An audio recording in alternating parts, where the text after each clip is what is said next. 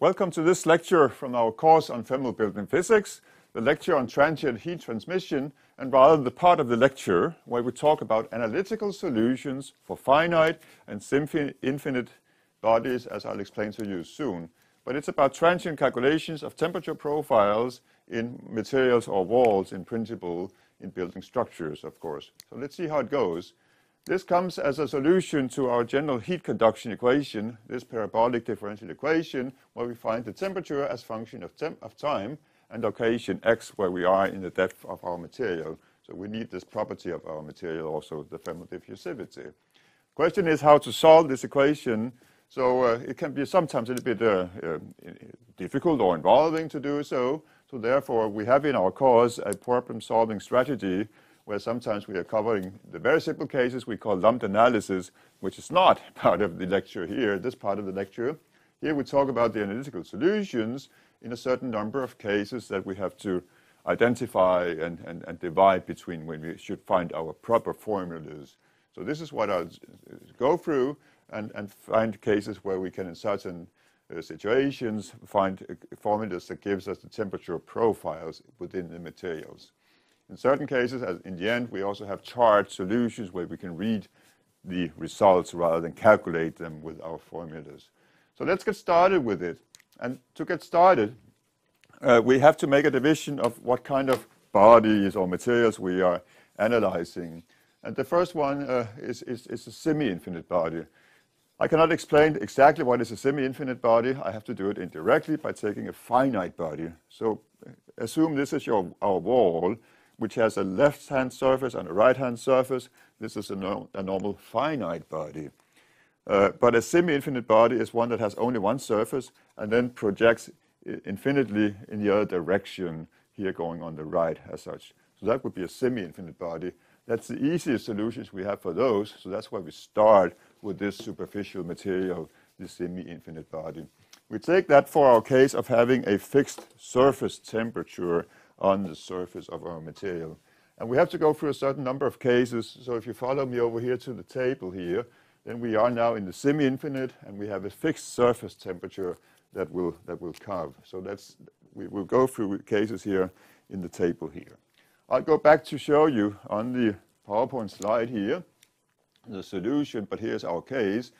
So we are going to find the temperature profiles as it developed into the material after initially we have the initial temperature, and suddenly at time zero it drops up to the surface temperature up here. So those are curves for temperatures that we will have formulas for, and here is the formula. It tells us the temperature at location x and t in our body, in our material, how it depends or varies from the surface temperature and the initial temperature using the error function, and then we should insert the location x and the time t as such. We can also sometimes use the complementary error function, which is just 1 minus the error function. Similar formula, more or less, looks a little bit differently down in the denominator. So that's it. And then we can calculate, you just have to insert.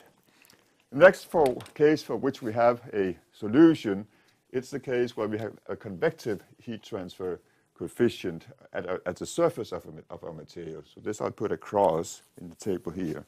That means that it's not the surface temperature, but the air temperature next to our material that suddenly changes to another fixed value.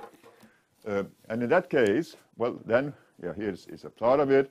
So you can see that we have also, first of all, the heat to be transmitted to the surface of the material before it comes into the material. So it's a little bit slower, the process, compared to the case if it were the surface temperature that changed initially. Here's a formula. Starts the same as the formula we had before when we talked about surface temperature changes, but then how much slower it goes is all what we deduct here. So you have to use an exponential formula and a complementary error function, but otherwise it's a matter of inserting them. In a few cases you have to be careful. For large arguments, this tends to infinity, and this tends to 0. And you have to be careful with what happens when you multiply a very large value with something which is very close to 0. But there are mathematical tricks how to cope with that. So that was that case. The next case is that we have, again, a semi-infinite body, and then at the surface of material, it's a heat flux that is impinging onto the surface, like it could be solar gain that you have on the surface. For such a case, I'll just put a cross in our table here over here, of course, so we can see that we are progressing. For that case, then we have a formula that tells us, again, temperature profiles in our material. And here is the formula, a rather simple formula, but again, you're going to use the complementary error function. But inserting to find arguments, you have to insert the location x and the time t again. That's possible. The trick is only to identify the right case that you are dealing with. And now we have covered cases for those semi-infinite bodies. A little bit superficial, but can, in certain cases, or for small times after the exposure, they can be adopted, even in the case that in the real world, we have a finite material.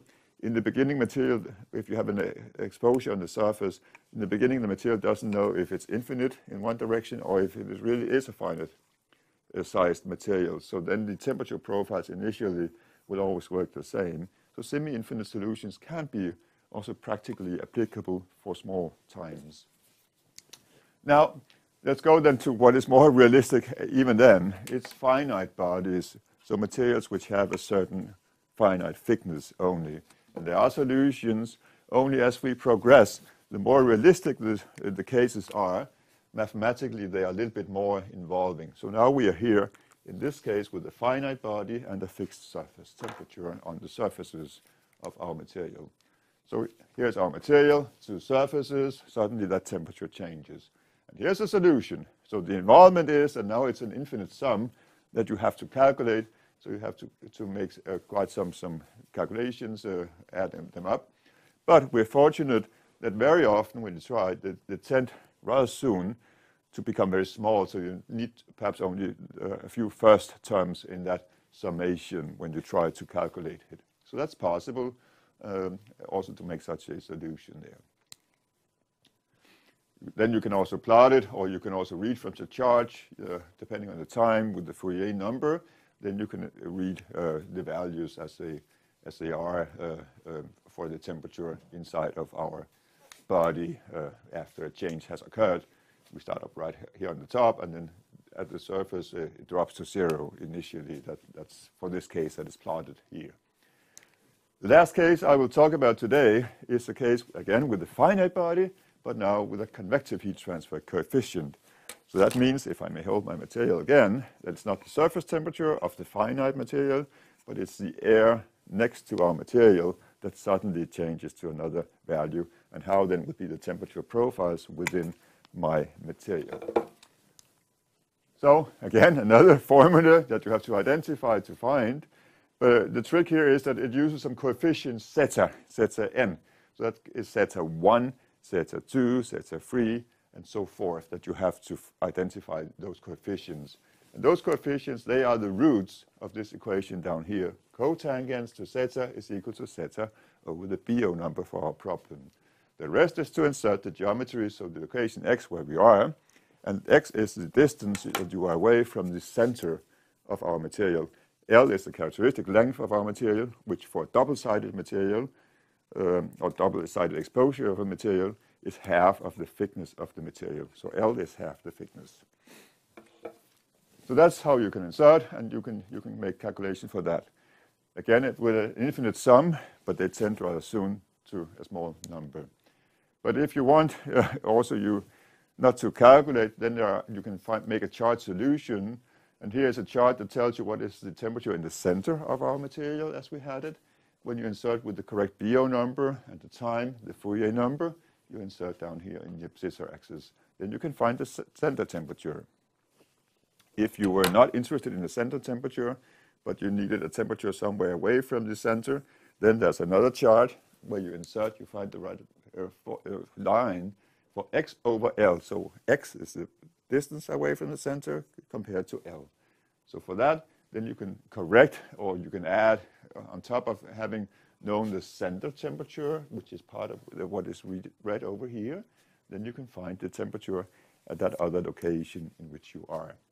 So that is what charts can be used for, with whatever accuracy with which you can read results from such charts. And if you're not satisfied with that, well, then you can always use the formulas that I've shown you. So for me, for today, for this lecture, that's all. I hope you really enjoyed it and that you can use those formulas and results. Thank you for now.